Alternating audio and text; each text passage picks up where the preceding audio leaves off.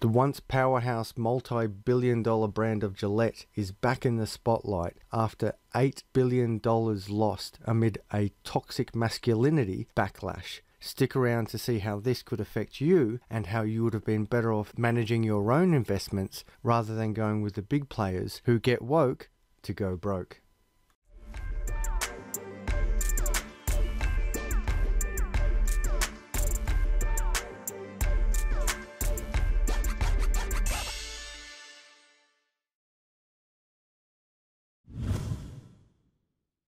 G'day crypto goers, I'm Adam Stokes. Welcome back to the channel where we are now deep diving again into the fascinating and huge multi-billion-dollar business case where people have invested their good money and faith into a brand that has destroyed it with a write-down of $8 billion in a quarter, a $5.2 billion net loss, which represents about a quarter of the value of the company within a very short time, by adopting an approach of attacking its very own customer base to marginalize, criticize, and attack them with sexist, racist, and derogatory advertisements that seek to put forward a political agenda.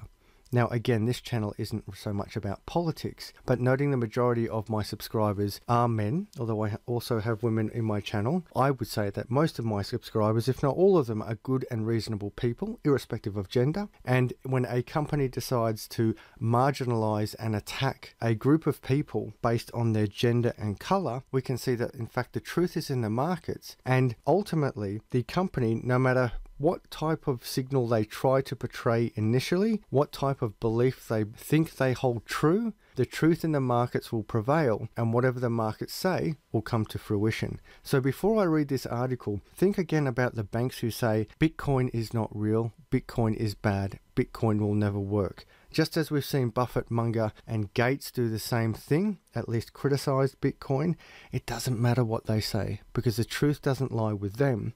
The truth lies with the markets. Now, although the case study of Gillette razors may not seem on the surface to have anything to do with crypto, they in fact have a lot to do with crypto in the sense of the sentiment of the market and the truth that's in those markets, and the reality that one or two people at the top who think they're doing the right thing to appease the cries of few are in fact not catering to the needs of the many. We have a situation where we had the voices of the loudest screaming to attack one group of people within society, straight white men, to elevate a political cause of creating a divide in society. On one hand, there's a scream for love, acceptance, inclusion, patience, forgiveness, and so forth. But in reality, we see the same people screaming for that, creating divide, marginalization, racism, sexism, and ultimately hate. The markets will not tolerate it, and ultimately Gillette is now doing a 180, turning back on itself and changing everything that it's done in the last 6 months to try and claw back some of this $8 billion loss. Before I go on to read this article, whilst the company has previously said that the loss is due to people shaving less and a more competitive market, such as the Dollar Shave Club, the reality is that $8 billion write-down or 20% loss of the company does not represent what's actually happening in the razor or men's shaving space. And irrespective of what moves Gillette tries to make now, in crisis management, you typically have to act very quickly. Gillette faced crisis management pretty much the day it released its sexist campaign against men. And instead of going into crisis management mode, they in fact doubled down and put another ad out glorifying morbidly obese women in bikinis on the beach who were apparently happy with their bodies and happy using razors so they could wear a bikini at a beach whilst looking substantially overweight. Then to triple down on the marginalization of their primary customer, they then focused on a very tiny proportion of the population by focusing on a transgender woman who had become a man. So I think that's a transgender man who is learning how to shave for the first time after transitioning to a man. But of course, when it comes to commercial viability, it's great that we include people, but typically I don't see any advantage, and the markets didn't see any advantage, of precluding the majority of your customer through insults, marginalization, attacks, ridicule, and so forth, whilst glorifying a very tiny portion of your customer base. Again, this is nothing against transgender people. If you want to become a man or a woman, great, go for it. Moving on to the article, it reads, just a few weeks after Procter & Gamble reported a sobering $8 billion write-down, Gillette has officially called off its war on toxic masculinity. The embattled brand has announced that it is now shifting the spotlight from social issues to local heroes. While the brand is admitting that it's reversing course on social issues messaging, Gillette is presenting its new focus as simply a return to what it's always done, except for the part where it attacks men. We will continue to represent men at their best, Gillette said in a statement reported by News Corp Australia. Instead of the social issues focus, that is the normalisation of marginalising straight white men, the brand will begin to highlight positive portrayals of heroic masculinity as seen in its new ad starring Ben Zeichenhenier, we'll just call him Ben Z, as an Australian firefighter and personal trainer. Gillette's toxic masculinity mess began in January when the brand released an ad accusing men of excusing bad behaviour and portraying traditional masculinity in an entirely negative stereotypical light. Boys will be boys. Isn't this the time we stopped excusing bad behaviour? Rethink and take action by joining us at bestamancanget.org, the brand tweeted in mid-January. The ad features men engaged in all kinds of bad behaviour, including bullying, catcalling and groping women and violence, while a line of men behind grills declare the dismissive mantra, "Boys will be boys," in one obstinate voice. Translation: there was a whole heap of scenes where evil white patriarchy men were attacking poor, innocent, helpless women, and darker, good role model men would intervene to make sure that the evil white patriarchy wasn't damaging anyone, all under the banner of Gillette's righteousness. The ad presents the hashtag #MeToo movement as the moment when the alleged toxic masculinity culture finally changed.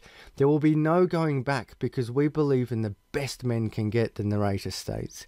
To say the right thing, to act the right way. Some already are.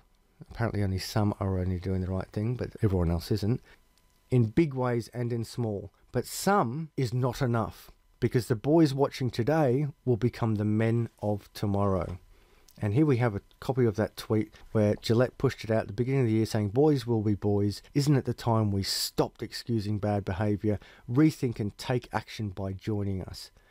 Okay, so join Gillette, buy their product, so whenever you use it, you can look into the mirror and remind yourself that you're a piece of shit based on not your conduct, character or performance, but simply because of the colour of your skin, your marginalised gender, and the way the media wishes to portray you as a sexist, rapist, pedophile, violent pig.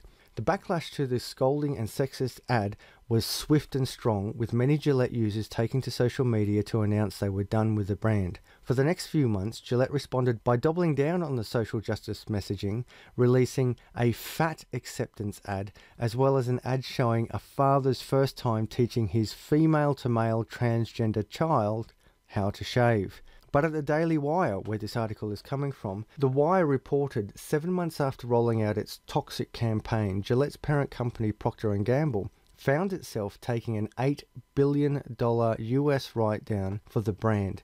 Despite positive performance overall for Procter & Gamble, who enjoyed better than expected profits last quarter, the company ended up reporting a net loss of $5 billion. Let me just read that again.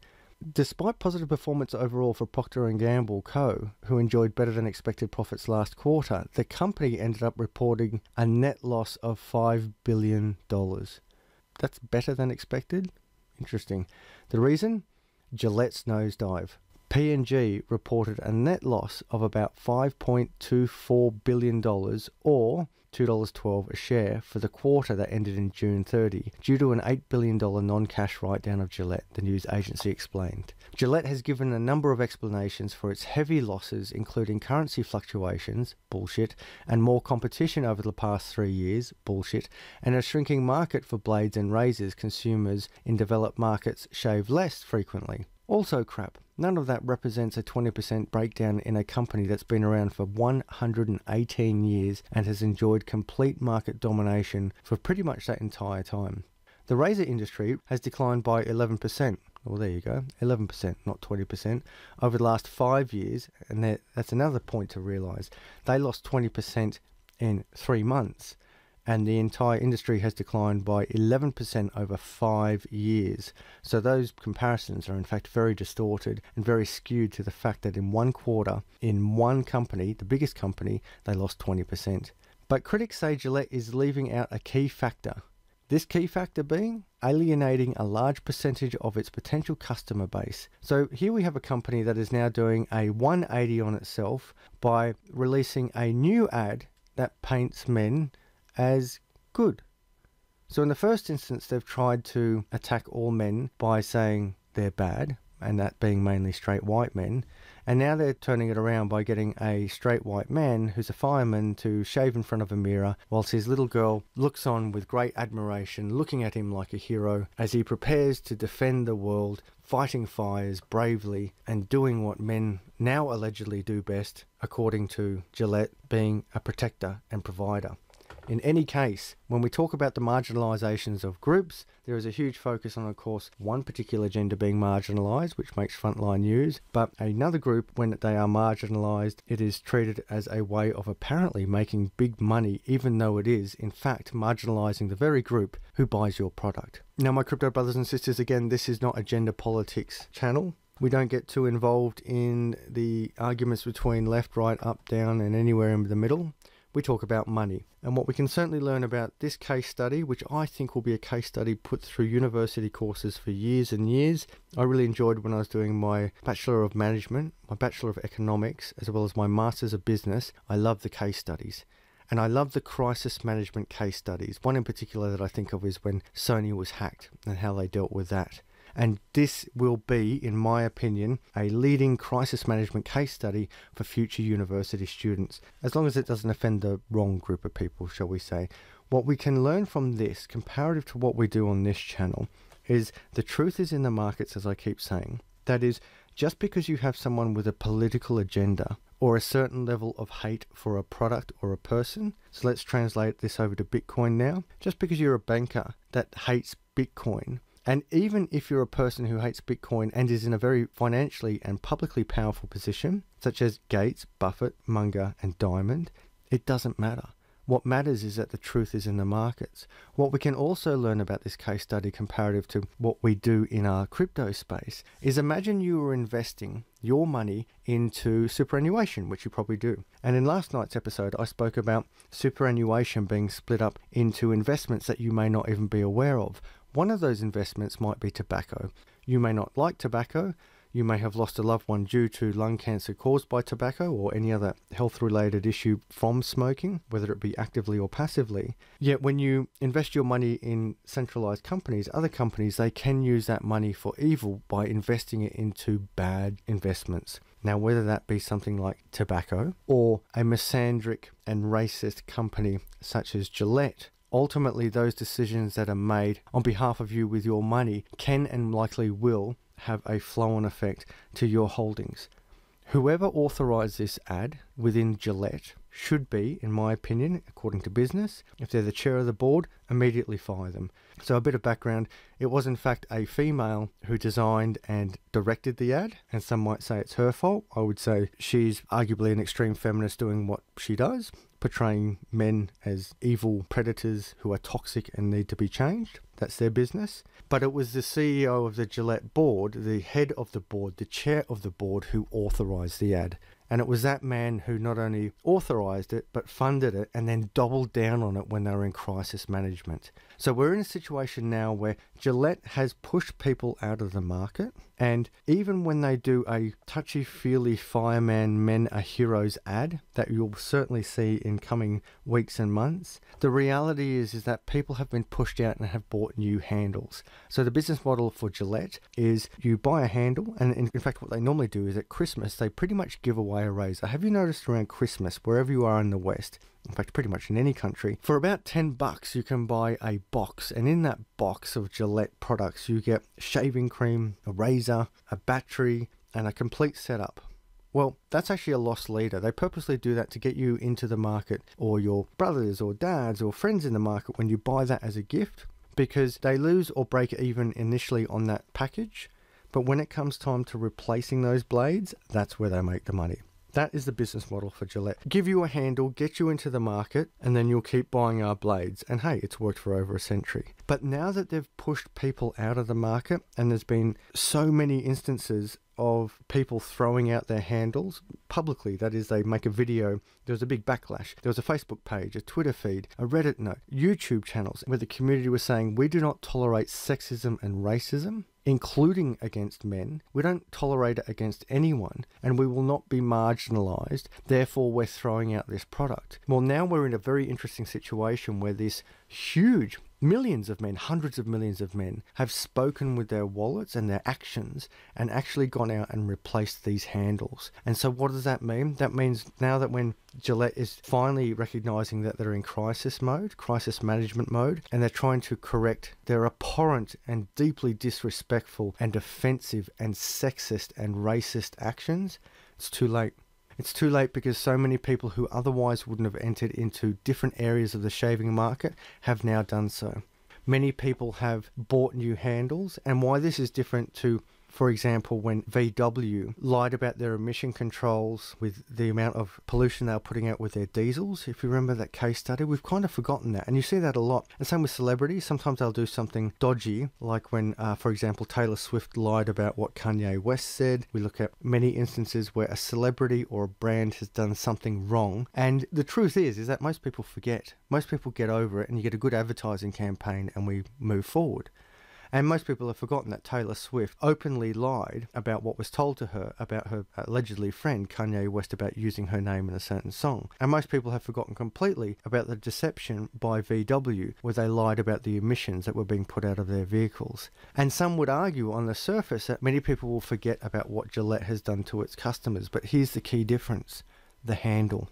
Now that people have gone out and bought another handle, because remember, the way that razors keep you in their brand is that all heads from razors don't just interchange with all different razor brand handles. They are unique to that brand. So now that people have different handles, whether it be Chic or Harry's or Dollar Shave Club, they've now got a handle and they've been exposed to a razor system, a new razor that is just as good as Gillette, but cheaper. And for them to now backpedal, they have to actually actively go out and buy a new handle or buy a new razor, all the while remembering exactly why they broke up with Gillette in the first place. So if you are an investor and you had invested in Procter & Gamble, namely its subsidiary branch of Gillette, you should be rightfully furious for the destruction of your shares.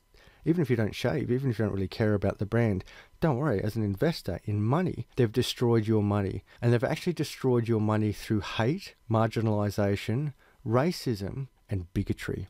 And as a result, we can see that that type of behavior does not survive in the markets. Even if it claims to be virtue signaling, hate is hate, marginalization is marginalization, and bigotry is bigotry. And whether you want to do it against men, women, black, white, young, old, Asian, anything, it doesn't matter.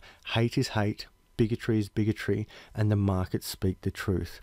I am very fascinated from a business perspective to see how Gillette will recover from this, noting the realization that people have now gone out and got new handles, and when it comes to such blatant sexism and racism, I doubt many people will let go of this. Let me know your thoughts. Will you be going back to Gillette because they're now showing a fireman shaving in front of his daughter and the daughter looks up at him as a hero? Or will you not forget the grossly sexist actions of a company that has evidently been overcharging its product by up to 400% comparative to its competitors for years and years and years?